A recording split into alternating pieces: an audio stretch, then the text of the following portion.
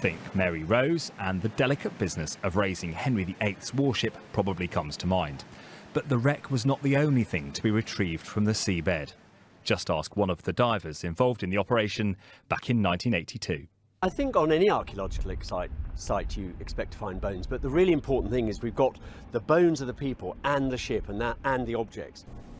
And as the surviving hull and decks are dried out, researchers have been able to look much closer at the health of those on board on that fateful day in 1545, using their remains. Here at the Royal National Orthopaedic Hospital, they're scanning the bones with a new laser, which gives a more detailed picture of the state of each limb from the inside. You can see this one is slightly curved, which suggests rickets. But the study is not just telling scientists about the past.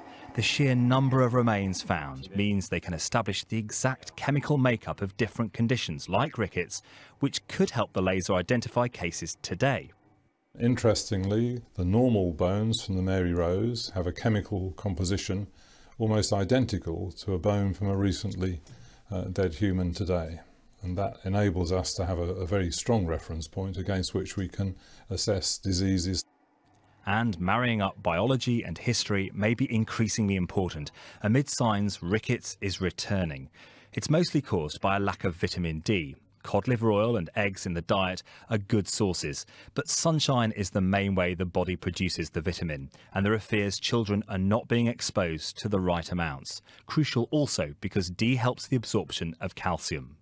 This is a girl who was 2 years old and could not walk because her legs were so bent and she was so weak.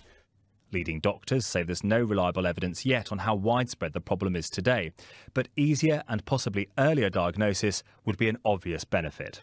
That technique could cast a lot of light on not just the understanding of how bones become healthy or unhealthy, but they could actually help doctors like me diagnose children if we could just shine a laser at a child's finger or leg and see what that bone is made of. That would be a very valuable technique. Mary Rose, Henry VIII's flagship. It was a moment of live television 60 million people were relieved to see. And 30 years on, the lifting of the Mary Rose is still paying dividends. Simon Clemerson, BBC News, Portsmouth.